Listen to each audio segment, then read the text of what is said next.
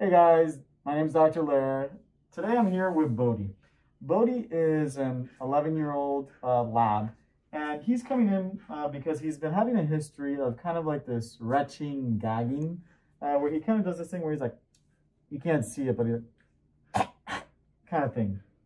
And so, sometimes it could be tied to some sort of infection, or if they have a polyp over here. Sometimes it can be tied to if there's some pressure being put on the windpipe or from an enlarged heart or something like that. So a lot of times, when we have those kinds of things, we'll want to do some sort of blood work to make sure that the heartworm test is negative. We'll also want to go ahead and look at considering, maybe doing regular blood work just to make sure that we don't have any indications of a major white blood cell count, elevation, or anything like that. And sometimes if people want to go ahead and do what's called empirical therapy, what we'll do is we will do some antibiotics or maybe some cough suppressants, something like that, just in case if there's a potential suspicion for kennel cough.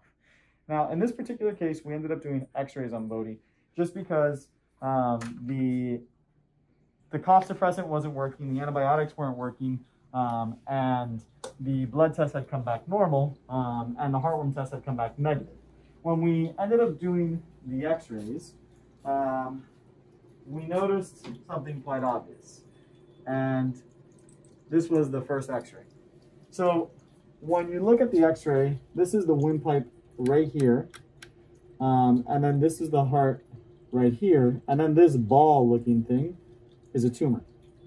And so when we shoot x-rays on patients, you always want to shoot, especially on at least on the thorax or the chest, you want to shoot 3 films. The reason being is when we shoot the other side, this is the left side, down, you can barely see this tumor. Now, we know that the tumor is here, so you can see this outline right here. But otherwise, sometimes people, to an untrained eye, might not notice that. And then when we have them on their back, with him on his back, you can see this tumor over here, and it's a pretty sizable tumor. I mean, it's almost the size of his heart. So surprisingly, tumors like this have a pretty good prognosis in regards to the fact that this is something that is usually surgically treatable, and if they're able to get it all out, then the patient actually has a great outcome. The question is whether or not people choose to move forward with some sort of treatment, surgical treatment in an 11-year-old dog.